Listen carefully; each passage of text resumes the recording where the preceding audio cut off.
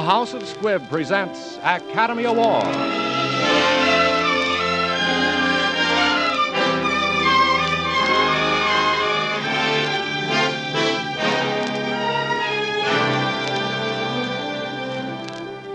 Every week, Squibb brings you Hollywood's finest. The great picture plays, the great actors and actresses, techniques and skills chosen from the honor roll of those who have won or been nominated for the famous Golden Oscar of the Academy of Motion Picture Arts and Sciences.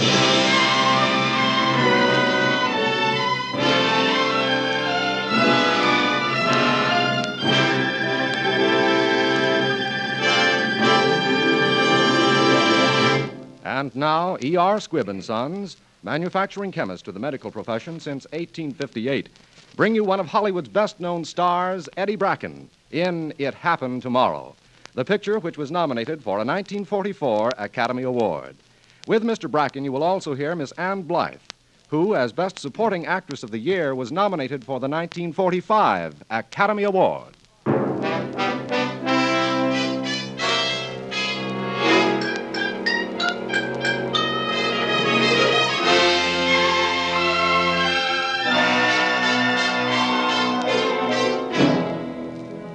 This is the story of something that couldn't happen but did. And it happened around the turn of a century to a nice guy who was young and gay. His name was Larry, and he was a newspaper reporter. As a matter of fact, you can tell from the old prints that Larry looked an awful lot like Eddie Bracken. Acted like him, too, as you'll find out.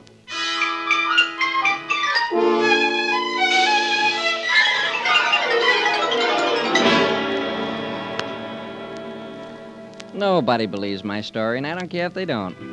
All I know is it happened to me. It happened tomorrow, and I'm still alive to tell about it. It began one night when we were horsing around in the city room of the newspaper where I worked. Careful, Larry. You're not a full-fledged reporter yet. And if the boss catches you drinking beer with the boys, he's liable to change his mind about giving you a break. Oh, forget it, Pop. I'm going to sleep right now, right on top of these old newspapers of yours. You're lying right in the middle of 1843. Oh, good place to sleep, Pop. On a bed of ancient news. Be careful. I've been taking care of these files for nigh on 60 years. Nothing as dead as yesterday's newspapers, Pop. You've got no imagination. News is what happens. What's the difference whether it happened 50 years ago or tomorrow? You mean will happen tomorrow? No. Time's only an illusion. Look here. March 18, 1875. For the people then, this was the future, wasn't it? Yeah, that's right. Yeah. But suppose we're all living on that day in 1875, and I arrive with this book. I can tell you everything that will happen. Bring me the one for the year we're living in now, Pop. You can name your own price. That's what I want. Tomorrow's newspaper. How much? No, Larry, no. Don't ever ask for a thing like that. If I knew where I could get tomorrow's paper, I'd give 10 years of my life for it. How do you know you've got 10 years? Me? You're kidding. I'm just about ready to sow my first wild oat. Well, if you're going to sow, come on and sow. We're out of beer and got tickets for the vaudeville show. What's playing? The great Professor Cigarlini. He tells the secrets of the past, present, and future. Okay. Come along, Pop? No, I haven't time. Well, good night then. See you tomorrow. Tomorrow. Tomorrow.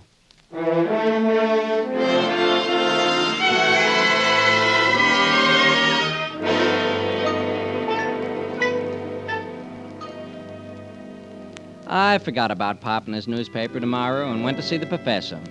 He was terrific, but the girl who worked in the act with him was tremendous. And it won't hurt the story now to tell you that she's married to me right now and always will be. And now, my friend, do you know the number which is engraved inside your watch? No, Professor. But Miss Sylvia knows it. Miss Sylvia, what is the number of the watch? 279. Oh, I can't. You can. I compel you. 375. 94. Is that correct, sir? Yeah, Professor. I didn't know this number myself. And now, ladies and gentlemen, our question. Professor!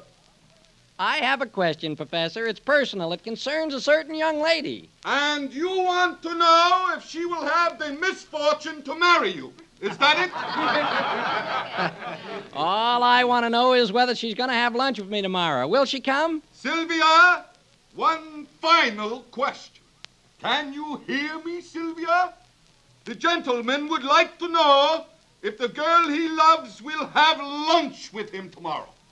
Yes, she will. Oh, well, thank you, Miss Sylvia. Now, will you please She tell me... is in a trance, sir. You will have to arrange with the young lady herself. I'd like to, but she can't hear me. You mean the young lady is deaf? No, she's in a trance.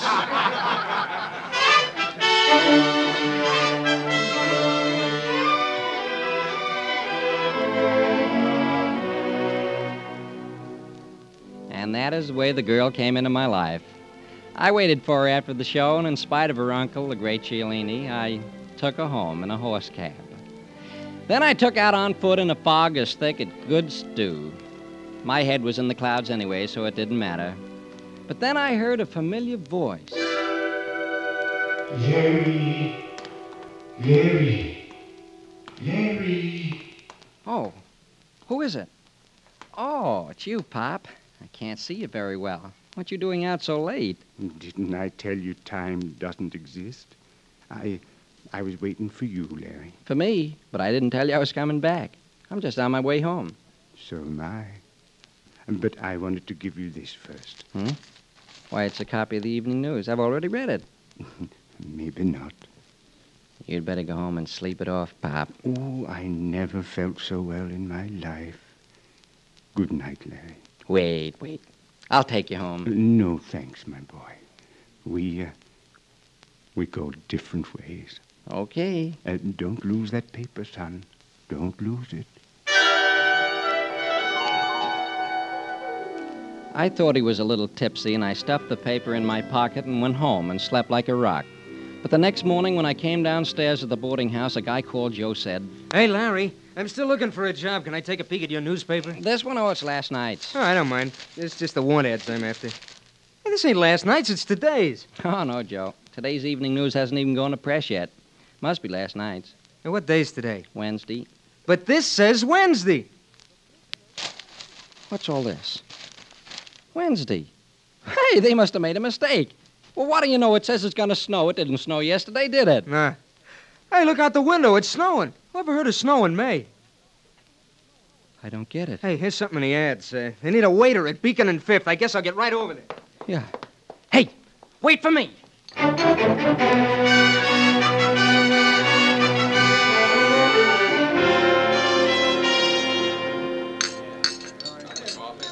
I tell you, we don't need any waiters. But look, this paper says... We don't need any waiters. Understand? Then why waste people's time by putting ads in the paper? Probably got the wrong address. Yeah, wait a minute. Here it is. You say you didn't put an ad in this paper for a waiter? No, we did not. I tell you, we don't need any waiters. Get out, Butterfingers. This is the last dish you'll break here. Hey, Maisie. Yes, boss. Get your hat on. Take $1 from the till. Put an ad in the paper right away. Well, what are you staring at me for? In the morning paper? No, put it in the Evening News. No. No. What do you want? Nothing. I'm just going down to the Evening News myself.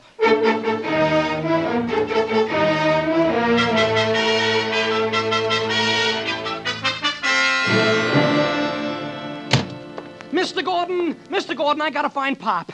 Something's happened I don't understand. When I tell you what's going to happen if you're late again, you'll... Mr. Gordon, who's covering the Melba concert at the Opera House? Now, don't tell me you want to be a music critic. But if something happens there, front page story, the biggest news story of the day, I ought to be there before it happens. Are you crazy or drunk? Look, I'm gonna show you something that'll change your mind. You're fired. You can't fire me. I quit. You quit? I mean, I'll quit tonight if you haven't given me a raise. A raise? Yes, sir, for the biggest news story of the day. Set up a 4-column headline right now. Banded steel cash at Opera House while Melba sings.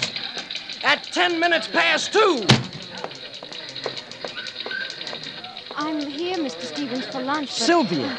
I really came to explain that my uncle is very angry and I won't be able to have lunch with you after all. Sylvia, come on. We're going to the Melba concert. Something's going to happen at the Opera House. We haven't got much time to get there. Come Well, on. what's going to happen? Well, come on. I'll tell you on the way over. It's my big chance.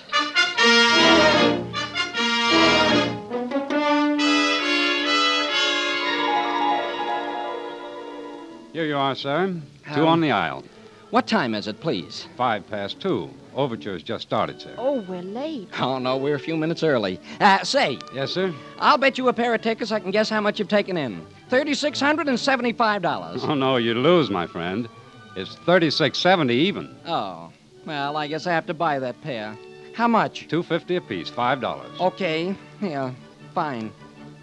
That makes it right. $3,675. Come with me, Sylvia. Hey, what goes on around here? How do you know so much?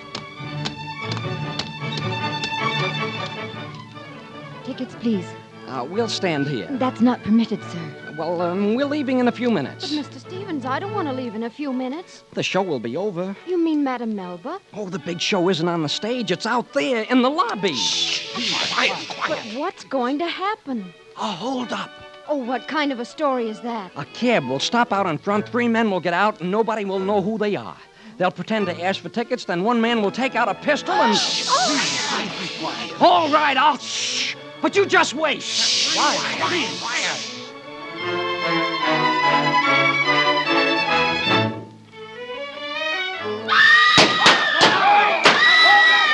I told you so! It happened! It happened! I'm gonna be famous! I know what's gonna happen tomorrow!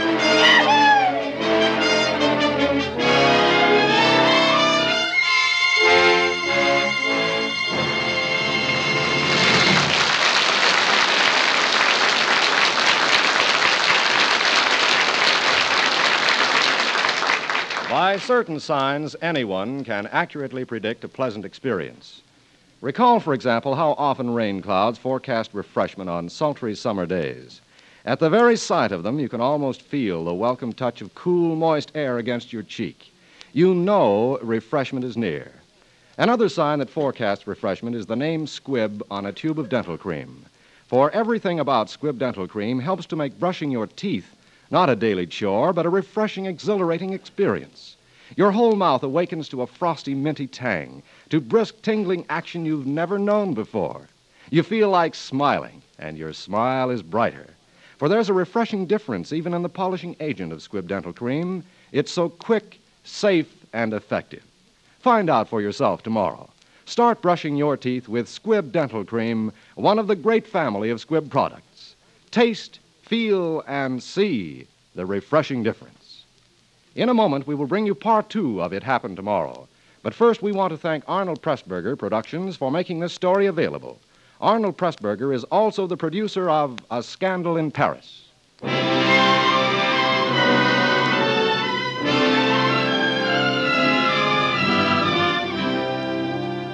And now, the House of Squibb presents part 2 of Academy Award, starring Eddie Bracken with Ann Blythe in It Happened Tomorrow.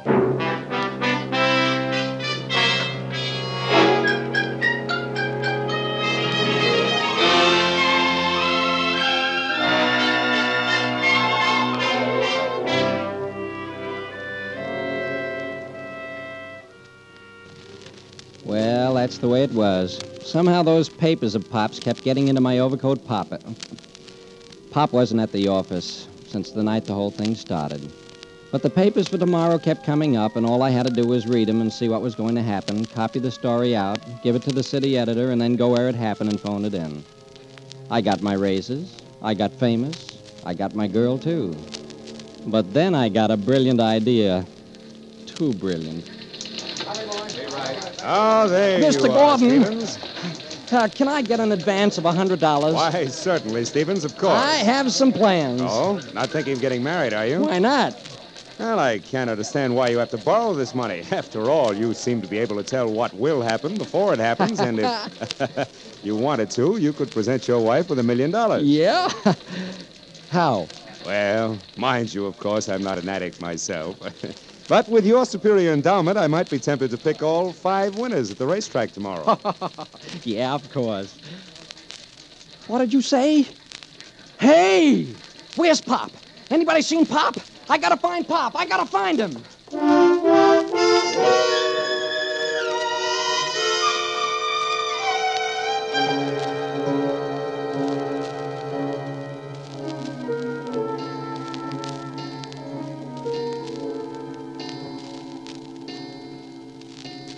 Why, Larry, you still here? Not hanging around waiting for Pop, are you? Funny he doesn't show up. Well, he's been here so long, he's a privileged character. He's got a right to be drunk once in a while. It's not often. Drunk or sober, he's got to be somewhere. And if I were you, I'd turn out that light and go home. Good night. Good night. Oh, good night. Pop! Pop! Yes, Larry? Oh, Pop, I've been hunting high and low for you. Oh, now don't look at me like that. I didn't thank you, Pop, because I didn't see you since. But I'm not going to ask you a lot of questions about how you do it. I'm mixed up in something I don't understand, but look, all I want is just one more paper. Then we'll call it quits. No, Larry. Oh, please, Pop, please. For the last time, I'll never ask you again. I'll never tell anybody how I got it. I just want to know what's going to happen tomorrow. It won't do you any good, Larry. Oh, but it will. It can make me rich. Then I can have everything I want in the world. Is it only money you want in this world? Oh, no, I've got everything else. I'm in love. Here, give me that paper, please. Give it to me. I'll be the happiest guy for the rest of my life. Are you sure, Larry? Yes. Thank you. Oh, thanks for giving it to me. No, Larry. You grabbed it. Remember, Larry, I didn't give it to you.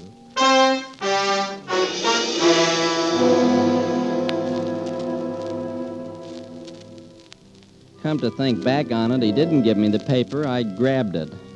And if I knew what was in that paper, well... Anyway, I rushed right out to Sylvia. We decided to get married the next morning and spend the afternoon at the racetrack making our fortune. I could hardly sleep a wink that night and sat up marking down the 5 winners from Pop's paper.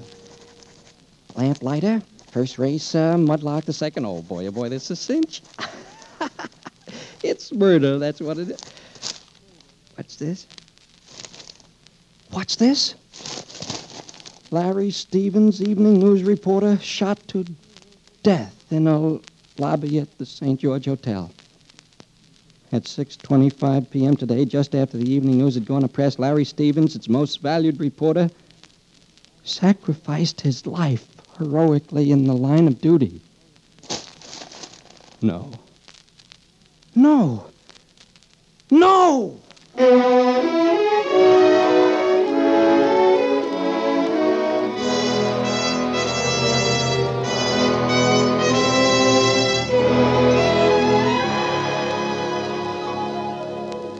I now pronounce you man and wife, and may God bless your union. Congratulations, Mr. Stevens. I'm glad to see you so serious. Marriage is a serious business. It's meant to last a lifetime. Thank you, Judge. I wish you years of health and happiness, and may all your troubles be little ones. That'll be $5. Say, can you draw up a will? Your will? Yes, sir. I want to leave everything I have to my wife. Kiss me, darling. You may not have me so long. Yes, darling, but hurry. We have to make the first race. I'm not going anywhere. I'm going home and go to bed until today is over with.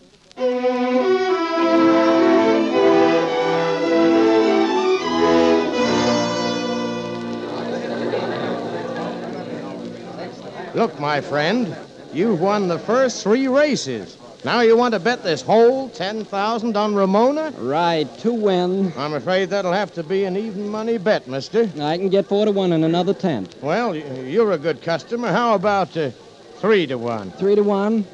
Okay. Why, you'll win $30,000 if Ramona wins. Yes, I know. Please, don't talk like that.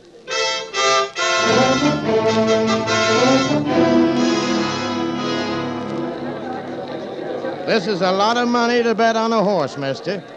I can't give you more than 2 to 1 on Black Flash.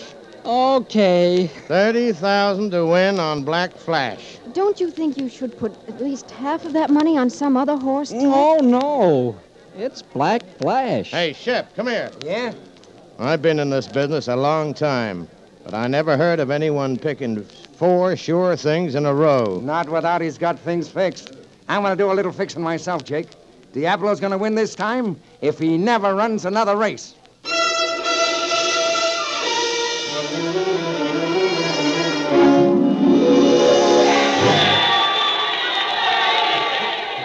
Darling Sylvia! you, darling. The paper was wrong. Oh, brother, it was wrong. Don't you see? I've got a chance to live. Why was it wrong? It says Black Flash would win, and Diablo just won.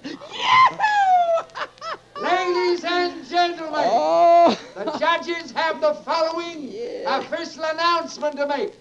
In the race which has just been run, number 7, Diablo, has been disqualified. No! Oh, wonderful. It was right after all. Oh, Larry, $60,000. You'll be a wealthy widow, darling. I'm very happy.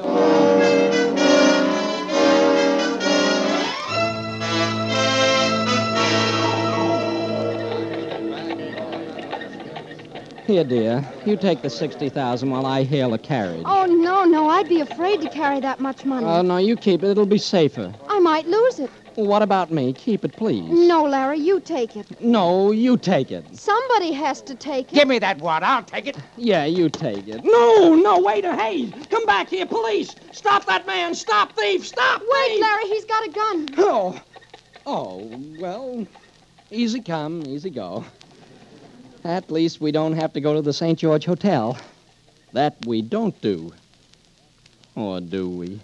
I guess we do, dear. Yeah. It said so in your paper. Yes, I know. That's where you're supposed to make me a widow.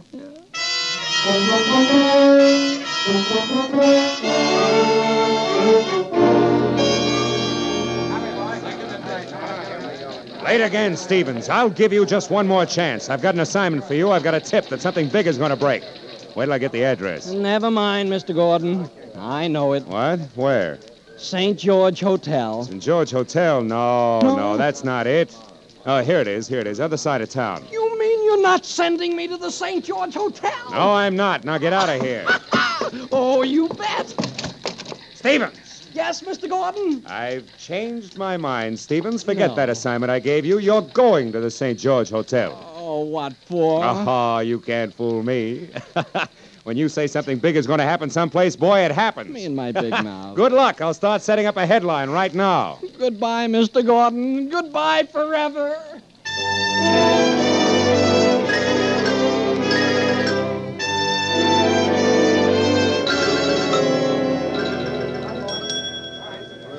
What time is it, darling? 20 after 6. 5 more minutes. 5 minutes. I wonder how it's going to happen. I wonder if I'll feel the pain. Larry. Huh? Larry, look, they're coming across the lobby. The man who stole your wallet. That's the fella. Hey, stop, thief, stop. I'll get him this time, honey. Larry, look out. He's still got his gun. Larry!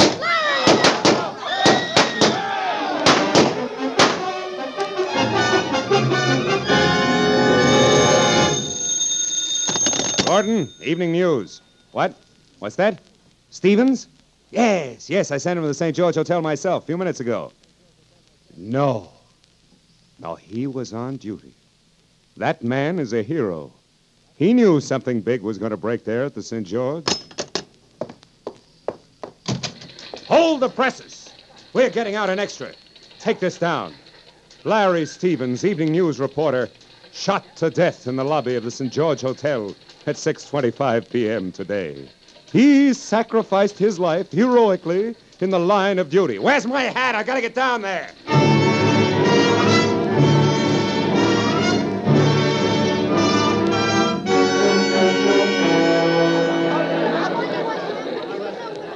All right, stand back there. Keep back now. Oh, my chin.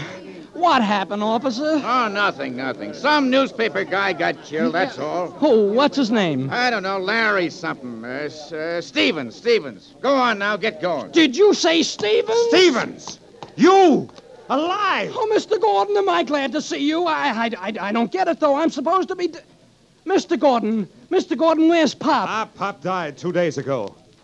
Died 2 days ago? Yes, and Stevens, you're fired. Fired, get me? After me getting out an extra with your obit, building you up as a hero for the evening news, what do? You cross me up and walk around as healthy as a pig. But You get away from me. You, wait a minute. If you're not dead, who's this guy? Officer, how did you identify this man? His wallet, Mr. Gordon. Here, see? It says Larry Stevens in it. Evening news. That's my wallet. The man who stole it at the racetrack. I get it now. I was chasing him. The cops got there first, and when he ran around the corner, boom, they shot him. Found my wallet. They thought he was me, see? Now I'm not dead. I'm alive. I'm alive. Sylvia, honey, baby, congratulations. You're not a widow.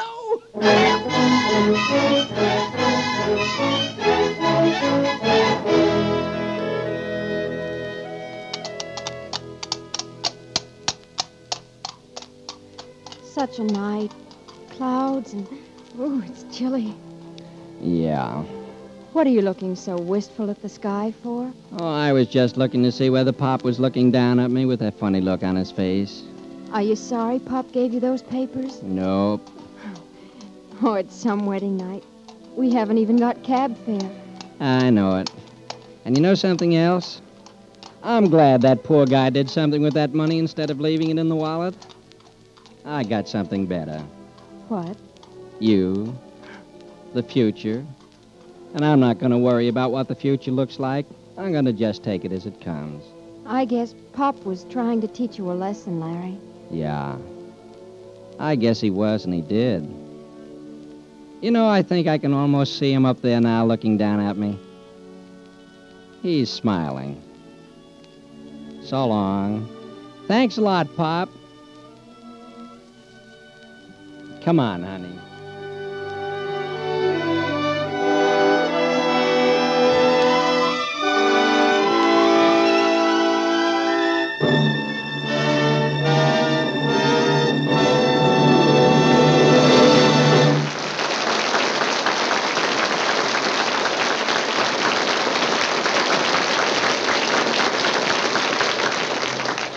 Sometimes important items in the news of today can be traced back to little-noticed events of yesterday.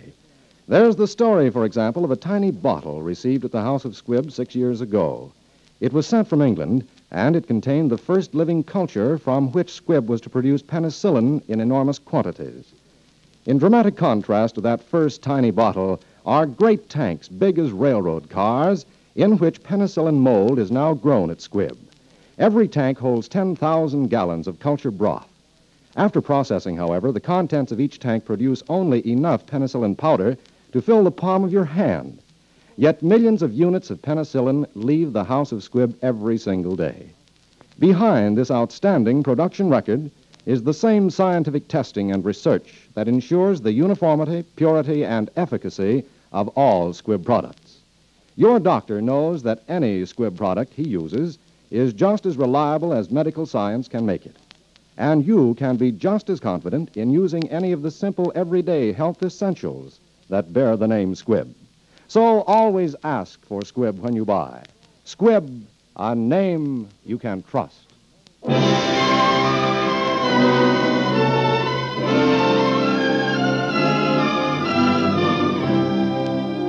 Next Wednesday, another great picture. The House of Squibb will present Academy Award starring John Garfield in Blood on the Sun.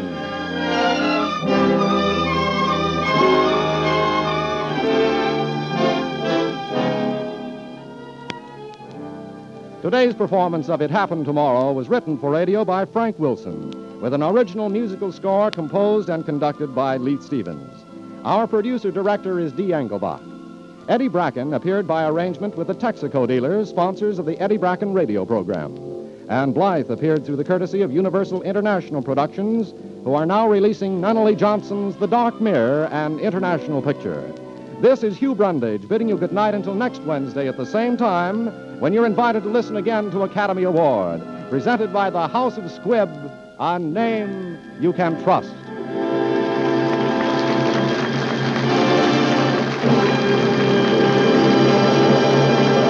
CBS, the Columbia Broadcasting System.